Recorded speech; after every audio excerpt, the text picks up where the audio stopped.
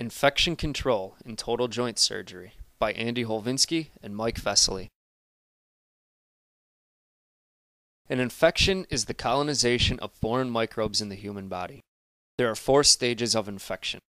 Stage 1 is an acute infection occurring up to 4 weeks after surgery. Stage 2 is a delayed deep infection occurring 4 weeks to 2 years after surgery. Stage 3 is an acute infection occurring more than 2 years after surgery. Stage 4 is an acute infection, either deep or superficial, that turns into sepsis. Patients who are diabetic, patients who are immunocompromised or immunosuppressed, patients who are elderly are at an increased risk of infection. Here is a list of the most common infectious bacteria. Also listed are their rates of occurrence. Stage 1 treatment is the removal of the prosthesis and the irrigation and debridement of the wound with antibiotic irrigation. It is also the placement of an antibiotic-impregnated spacer for a knee or the placement of antibiotic beads for a hip. These are then followed by an aggressive round of antibiotic therapy. Stage 2 is the salvage of the joint and reimplantation of a prosthesis when no evidence of an infection remains. Infections can increase the cost 3 to 4 times due to an increased recovery time, more required treatments, additional surgeries, and a lowered reimbursement rate. An infection can increase the cost of a total knee replacement by up to $50,000. And can increase the recovery time by up to 6 months. It can also increase the cost for a hip by up to $60,000. And increase the recovery time up to 1 year. So what can we do?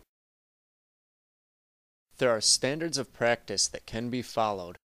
One of these standards of practice is the use of laminar airflow, which can decrease the number of bacteria found by up to 50%. Laminar airflow is effective because it circulates the air in the room, filtering out the bacteria found in the air. Another standard of practice is the use of body exhaust suits, which isolate the scrub staph from the patient and help to provide a barrier against the natural shedding that occurs from the human body. When used in conjunction with laminar airflow, can help reduce infection rates to less than 3%. Another important standard of practice is room traffic, which should be kept at a minimum. Unscrubbed staff should be aware of their proximity to the sterile field and should remain as far back as possible, except when dispensing sterile items. Washing the wound with antibiotic irrigation reduces the number of local flora and seems to have as profound an impact as the pre-op antibiotic that is given prophylactically. It is important to mix cement in a vacuum to decrease air bubbles. Air bubbles not only compromise the integrity of the cement, but provide more spaces for colonization. This can cause loosening of the prosthesis and inflammation in the joint. In conclusion, the surgical team should strive to achieve these golden standards.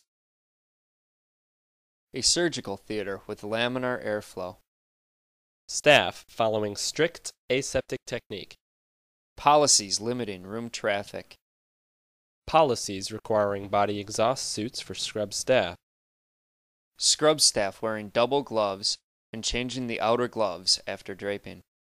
Ample use of antibiotic irrigation. Properly mixing cement to reduce imperfections.